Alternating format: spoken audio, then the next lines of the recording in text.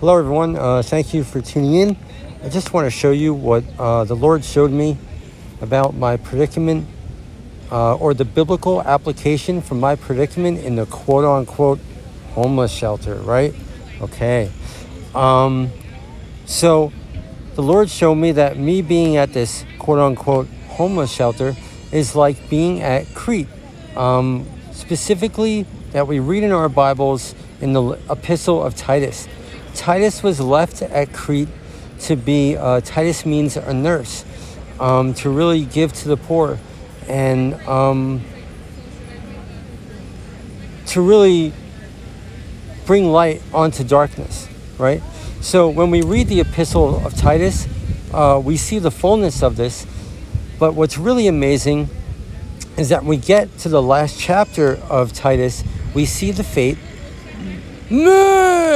Okay, so as I was saying, so when we get to the last chapter of Titus, we actually see the destiny of this situation, and that's what I'm about to show you.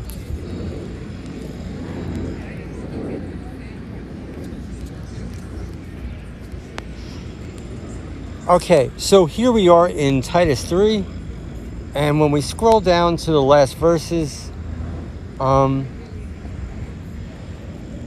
Titus writes, "When I shall send," I'm probably butchering these names, "Artemis onto you." Artemis is the Greek god of the hunt.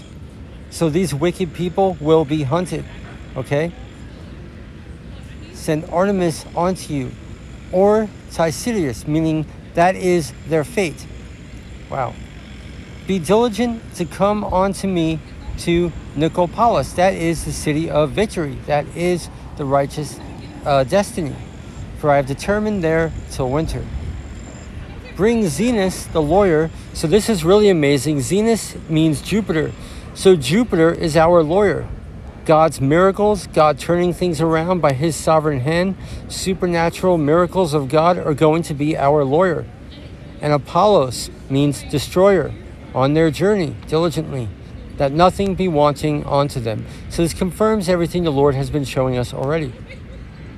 "And let ours also learn to maintain good works for necessary uses, that they not be unfruitful. All that are with me salute me. Greet them that love us in the faith. Grace be unto you all men." So yeah, this is really amazing. In verses 12 and 13, we see a confirmation of what the Lord is already showing. Okay, they will be hunted. That is their fate. We are destined to move in the city of victory. And our lawyer is Jupiter, the supernatural move of God, and that will be the destroyer. So may God be glorified, and yeah, really cool stuff we can learn and see in the book of Titus in our Bibles. All right, thanks for tuning in. Allah bless you.